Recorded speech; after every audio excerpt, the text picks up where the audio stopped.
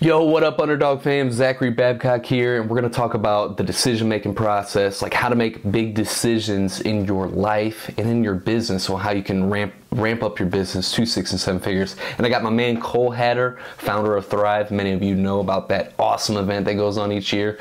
He's going to break it down for us, and then we're going to get into, I'm going to share a little bit more specifics with you about making that decision process. And if this is your first time here on the channel, make sure you hit that subscribe button and tap the bell notifications if you want the best tips on how to ramp up your business to 6 and 7 figures as an underdog entrepreneur. And we are getting started right now. My name is Zachary Babcock. That would be it. It's a mouthful, but this is something I'm passionate about, especially for the underdogs out there. You know, if you are facing adversity and you do something that doesn't work, step back for a second and evaluate and ask yourself a couple of questions. You know, have the humility of saying, is this a good idea? And if not, as Mr. Wonderful says on Shark Tank, take it behind the barn, shoot it, and move on to the next one. I also see a lot of people trying to make a bad idea work. And as they always say, you can't polish a turd.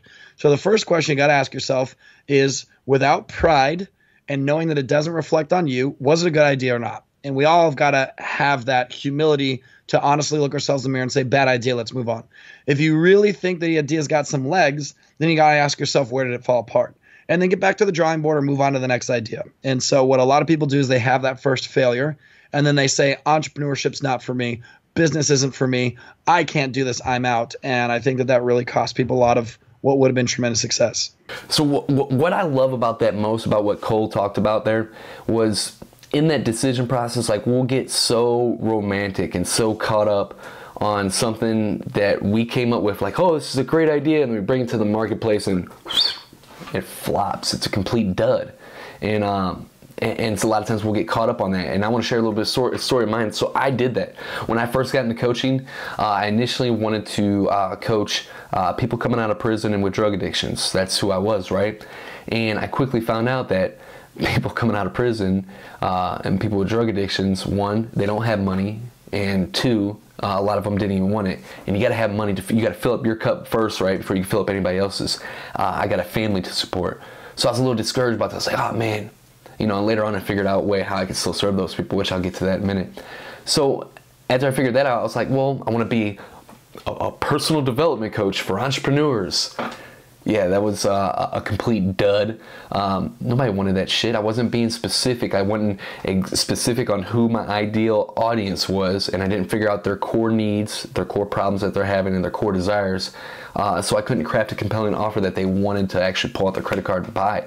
And I kept doing that. I was pushing that for so long, and I was like, finally, all right, I'm a goal achievement coach for entrepreneurs.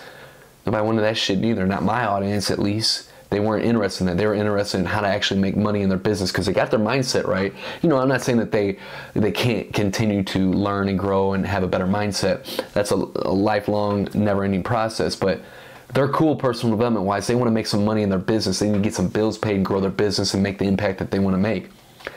And I held on to that idea for so long, all of 2017, just bashing my head against the wall over and over and over again. And finally, until I did what Cole said, took it out to the back of the yard and shot it, got rid of that idea, and I actually got serious and started doing my marketing homework and figuring out who my ideal clients were, how to craft a compelling offer that they wanted and were willing to buy, and figured out how to publish engaging content that resonated and was relevant to them to get them into my relationship path, to my customer journey, and make my nested offer design and how to structure my offers to actually make some money in my business. That's when things started happening. So you got to get really clear about your decision-making process. And if you want a process, a blueprint that's going to help you straight level the playing field as an underdog entrepreneur and quickly ramp up your business to 6 and 7 figures, check it out in the description below. It's called the Growth Engine Blueprint.